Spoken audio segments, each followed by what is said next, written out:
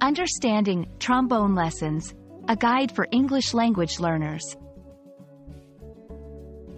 Hello everyone, today, we're diving into the world of music and language learning.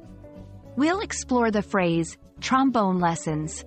This video is designed to help English language learners understand not just the words, but the culture and context behind them. Let's get started. Trombone lessons refers to instructional sessions where one learns how to play the trombone, a brass musical instrument. It's important to note that the phrase can be used both literally and metaphorically. Literally, it means taking classes to learn the trombone. Metaphorically, it can refer to learning something challenging or acquiring a new skill with dedication. Let's break it down. Trombone, a brass instrument with a long slide used to change notes. Lessons, scheduled periods of instruction, typically led by a teacher or an expert. Understanding each word helps in grasping the full meaning of the phrase. In many English-speaking countries, learning musical instruments is a common part of education.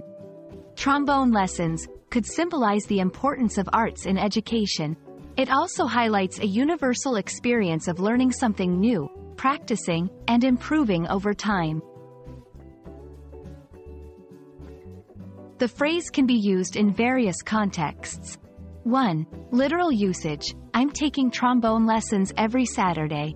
2. Metaphorical usage, starting this new job feels like I'm taking trombone lessons all over again. Recognizing the difference is key to understanding the speaker's intent.